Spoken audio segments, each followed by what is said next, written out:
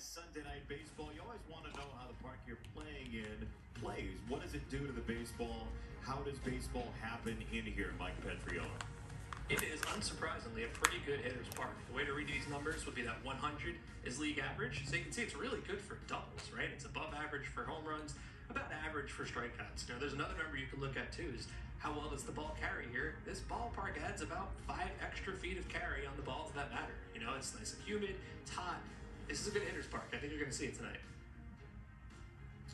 Yeah, and if you look what this ballpark does, especially when it opened, because a lot of the buildings were still not up. It used to fly to right center field. It's changed a little bit. It's played a little truer, almost like the name of the ballpark, Truist Park. As gap to gap, the ball will travel well.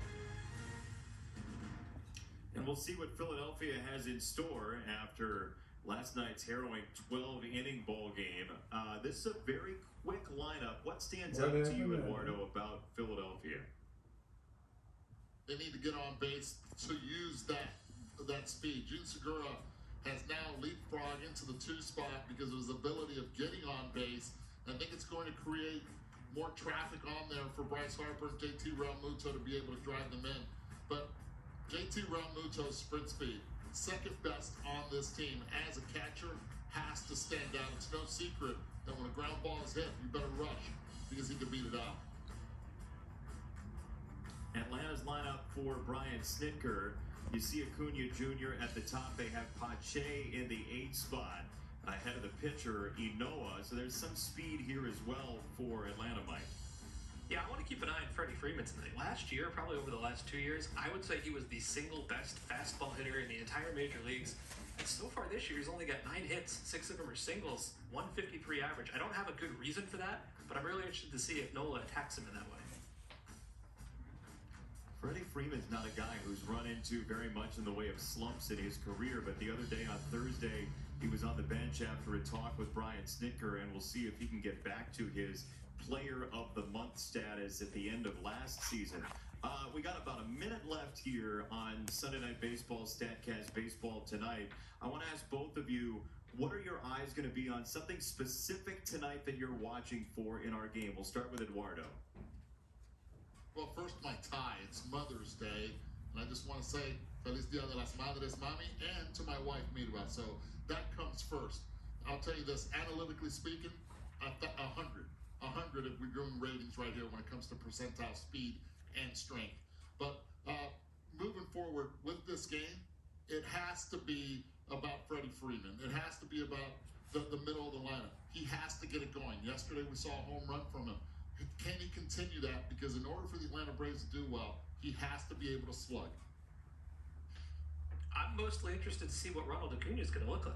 I'm shocked he's in the lineup tonight. I think we all were after what happened last night. So I'm interested to see what that first swing of his looks like. Because if he's not out there at full speed, you know, if he's trying to swing a little more loosely to take some pressure off that finger, it's going to impact the entire rest of that lineup tonight. That was a late lineup put in by Brian Snitker today. The lineup took a while to get out there, so it was about 90 minutes before game time the lineup was finally posted. Acuna is in it. It is the Braves, and it's the Phillies, and it's coming up. Welcome to Sunday Night Baseball on ESPN. Telecast presented by Taco Bell. It is a bottleneck in the National League East. And the Atlanta Braves and the Philadelphia Phillies are big-time parts of it right now.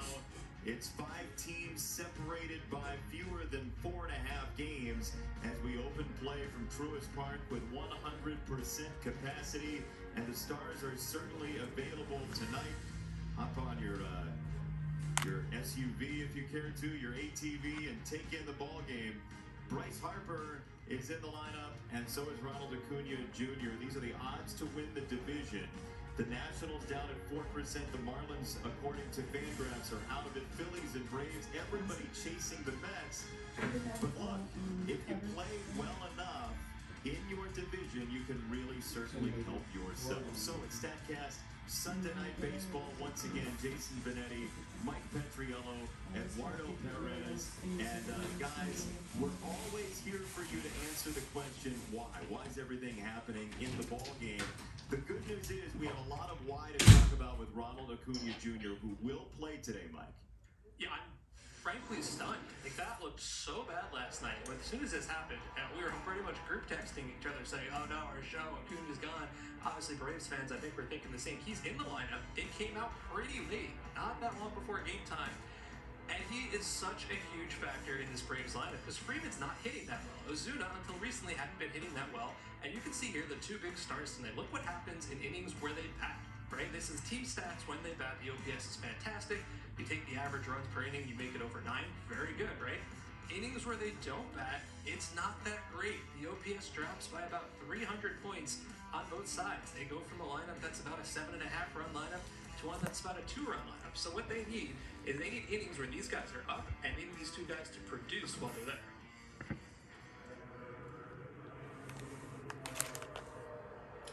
Bryce Harper in the lineup tonight for the Philadelphia Phillies as well. He will bat in the first inning. And Eduardo and Mike, you have Aaron Nola on the mound for the Philadelphia Phillies. And here's a guy who's changed up his pitch mix somewhat, but one of the aces in the National League East. He really has, and he's been so aggressive on the mound, especially with the number 2, the curveball. That's been his bread and butter pitch.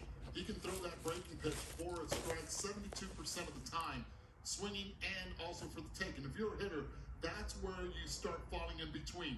What do I do? Do I get aggressive with it? The vertical motion on this pitch, the vertical break has been pretty nasty for him, and he's pretty much let go of that 2-seam fastball, gone to the 4-seam fastball up in the zone. It's worked for him, and that's why he's been so good. And then on the other hand, Huascar Ynoa, look at a guy that's a 2-pitch pitcher, fastball, slider. The slider also really good vertical break, different locations. We'll see him tonight, and so far, he's been really good for the Atlanta Braves. ESPN's telecast of Sunday Night Baseball is presented by Taco Bell.